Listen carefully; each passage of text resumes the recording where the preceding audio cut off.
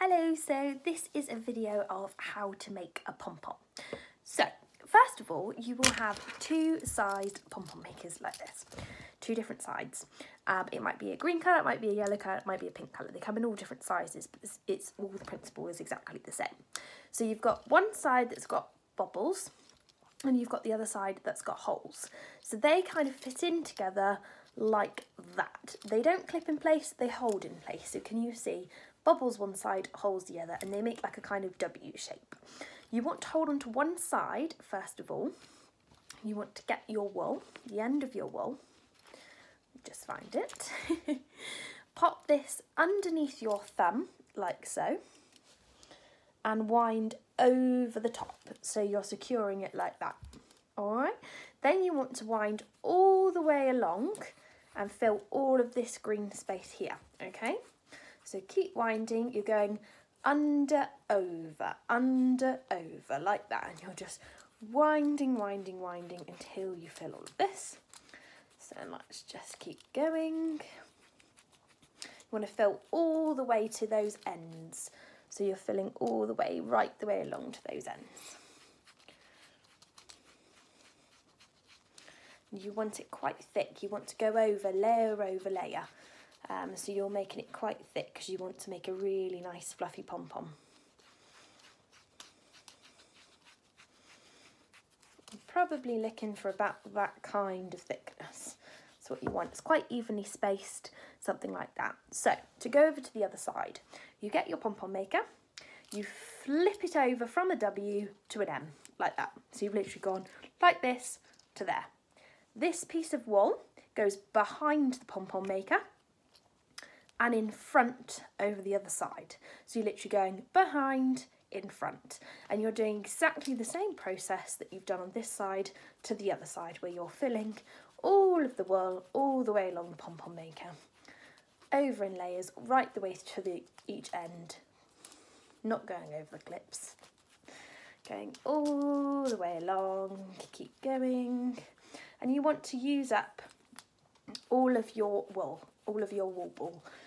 If you've got one of our pom-pom making sets, the whole ball should do one pom-pom. That's the idea. You might have a little bit left, but that's kind of what you want. So keep going right the way to the end. When you get to about that kind of length, so you can hold it in your hands, it's about 30 centimetres, 40 centimetres, something like that. You want to snip off from your wool, using your scissors, snip off like that. Tuck the end in using the end of your scissors, and you're just poking it into the pom-pom so it's hidden like that.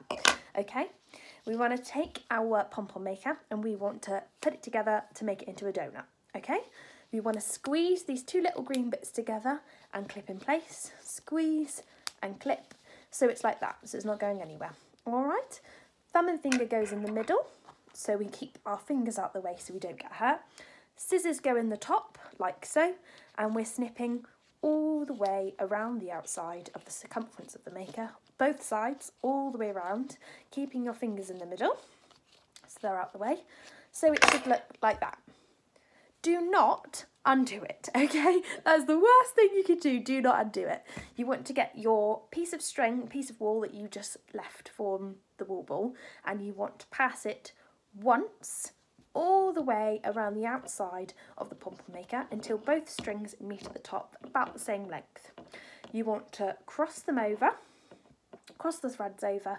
You want to pull through again, so you're making a double shoelace knot, and once you've got this, you want to pull really tight all the way down to the bottom, okay?